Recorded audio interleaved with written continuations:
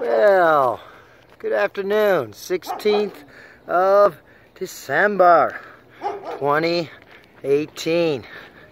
Just wanted to give you a little surprise of what we got going on today. And we got our weather controllers doing some bullshit, yeah. Full on weather control. And it's, yeah, completely overcast. Now those clouds, I don't know, what are you thinking, Carlos? You make your decisions. Is that clouds? Yeah, we might have a couple. What do you think, Yvonne? They're clouds? Okay, take a look at those patterns. Those patterns are electrical patterns. That's called HAARP, H-A-A-R-P. Do your research, look it up. That is when they turn on the electricity, and that's how you can tell the difference between clouds and chemtrails. Yes, chemtrails. Or, oh shit, that's right. That word is for crazy people. According to our government, it's called Statospheric Geo-Engineering. That is what they have patents on. Why did they get patents on this stuff? They got patents on it so they can legally friggin' spray our air with powdered metal. That is what's going on. There it is.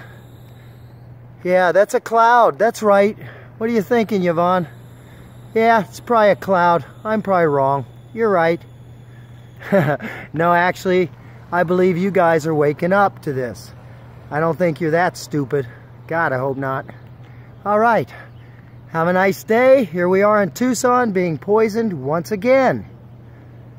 Stratospheric Geo-Engineering. You see that little thing right down there? Chemtrails. Not contrails, no. No, it's not contrails. Sorry. We have a bunch of liars, and they work for the, who?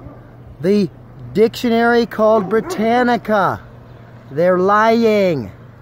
Contrails are short and sweet, and we don't get contrails here in Tucson except for maybe in the winter and over the Catalina mountain range because it's not cold enough to make contrails, you friggin' idiots.